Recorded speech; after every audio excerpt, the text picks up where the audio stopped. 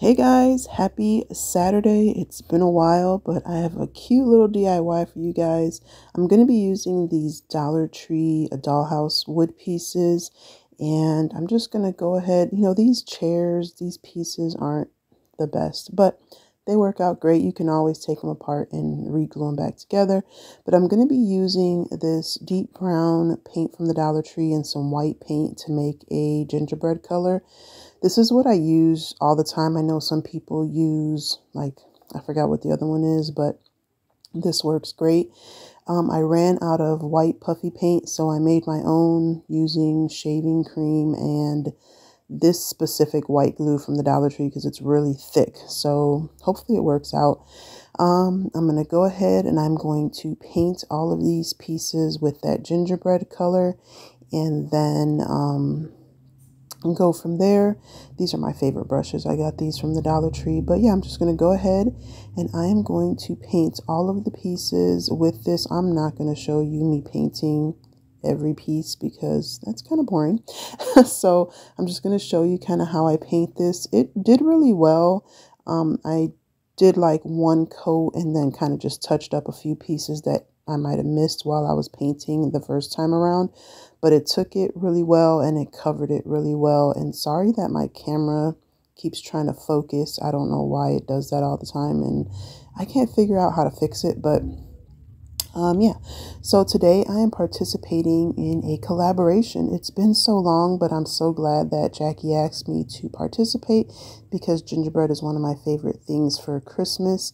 And we are hosting together. I'm hosting with Jackie from Crafting and Mimi's World, Shannon over at Hot Mess Crafting, Tasha over at Sunflowers Tasha DIYs, and Annie over at Crafting with Indiana Jones.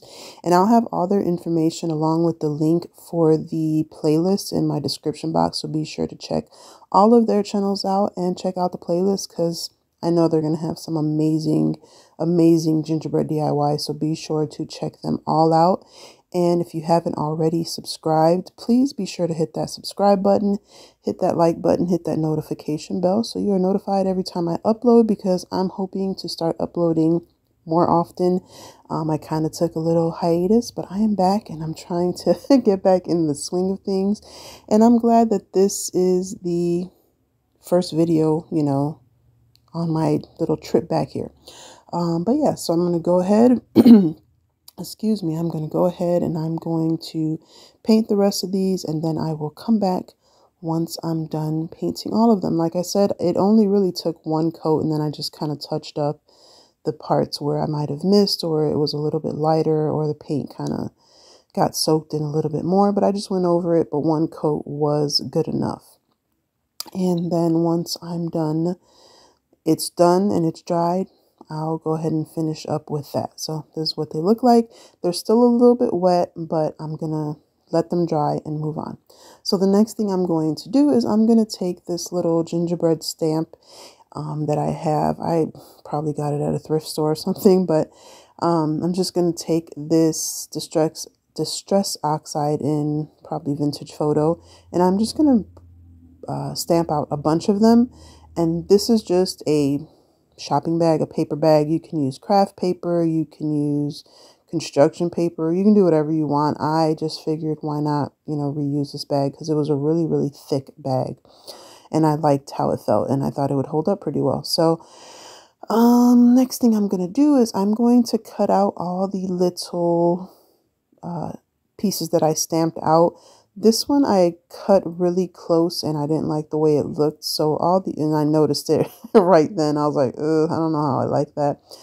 But I was already committed, so I just went ahead and finished that one like that. But I cut all the rest of them with just a little bit of like paper, I guess, on the edges. I didn't fussy cut them. I kiss cut them, so there was still some of the craft paper around the edge of the stamp.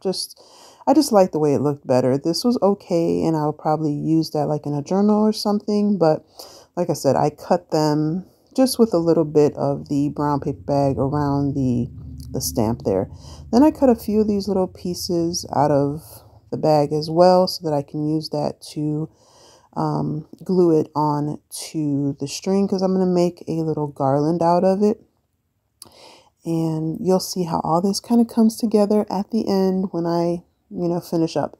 But I'm going to go ahead and make a little mini garland with this. It's just some baker's twine. I forgot where I got it from. Oh, it's from my daughter's birthday. She had a banner and this was leftover string from the banner. But you can use anything you want, and I'm just going to use this. So I'm going to take some of this glue stick and I'm going to take the little pieces that I cut out and I'm going to use that to attach it to the string. And initially I went horizontally thinking that it would hold, give it a little bit more support, but it wouldn't stick on there. So I ended up having to do it vertically and it worked out fine. They stayed on and they haven't fallen off yet. So I guess it worked out pretty well. So I just went ahead and I just took the little piece and I, like I said, just stuck it on there horizontally and it held on perfectly. Now, if you want, you can take another one of the gingerbread pieces and like glue it onto the back of it, and then that'll be definitely better support. I didn't want to do all that. I thought this worked out great. So I'm going to go ahead, finish doing all of those. I'm not going to show you me doing all of them. I'll just show you a couple so you can kind of see, how it works out there and how I'm doing it, but I'm not gonna show you all because I know some people like to see the whole process and some people don't. So I'm just kind of giving you some of it so you can see how it looks. So this is what it looks like when it's all done and I love it. I think it's super cute. I'm going to save the rest of these and I'll probably use them in a Christmas journal or in another Christmas DIY in the future. But I did cut a bunch of them. I don't know why, but they're cute. So I have a bunch of them left over. All right, so now my pieces are dry. Now you can either, if you don't have puffy paint and you don't want to make any, you can just take some white paint and kind of, paint on the accents. But I'm going to use my puffy paint. And like I said, I ran out and I saw this recipe some time back and it works pretty well. It dries a little weird and I think you can add flour to it. And it gives it a little bit of a thicker consistency and a little bit of a puffier consistency. But this worked out great for me. And like I said, I use this glue from the Dollar Tree because it's really, really thick, or at least the one that I have, the ones that I've purchased have been really, really thick. So I thought that would work better, for the puffy paint. And it did. It worked out fine. And you just use equal parts of the shaving cream and the glue. I just used a whole bottle of glue and then added the shaving cream and just kind of kept adding it until I got the consistency that I wanted. But like I said, I think if I would have added the flour, it would have stuck a little bit better because once it dried, it was a little bit flatter than I might have wanted it, but it still looked cute and it still looked like puffy paint. So definitely a good alternative for, than going and buying puffy paint, or if you run out like I did.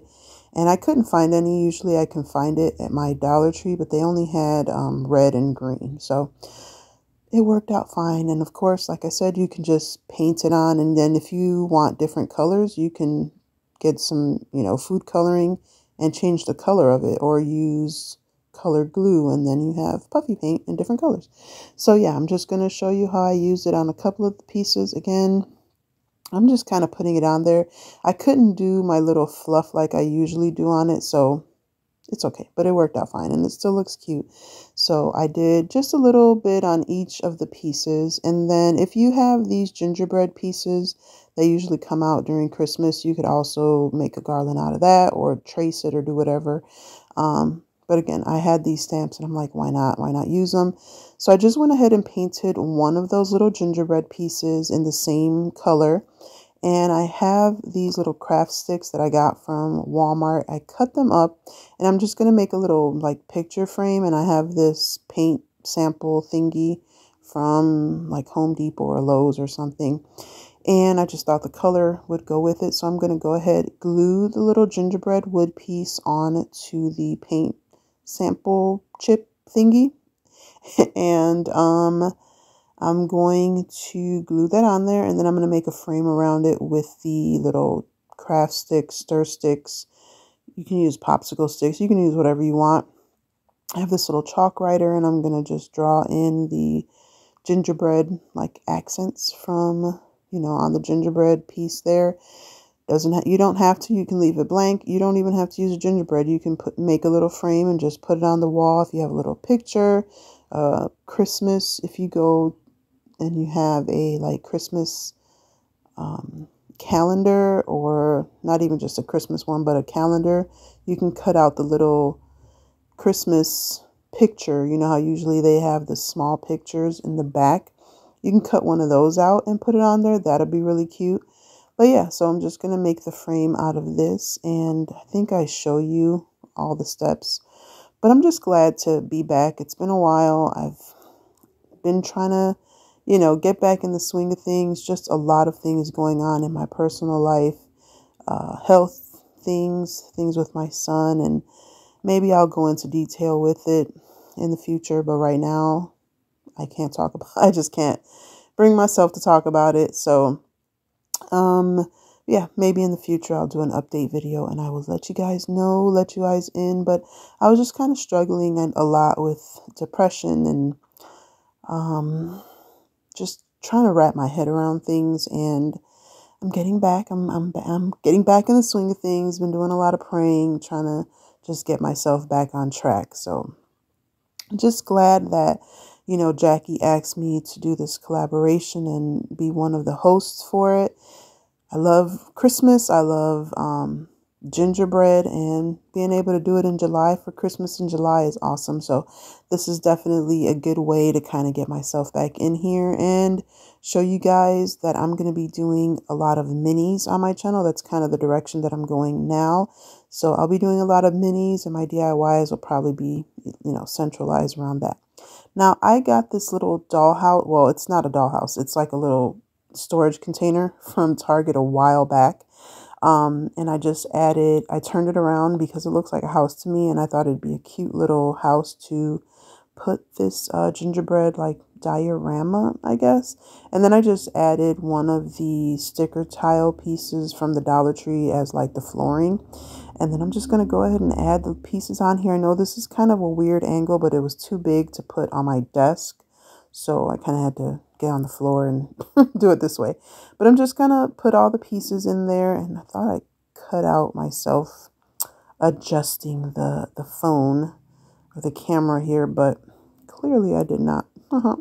So you get to see me kind of adjust things. But yeah, I'm just going to try and, get all the little pieces in here, fit them in here so that they're cute. I think I like turned the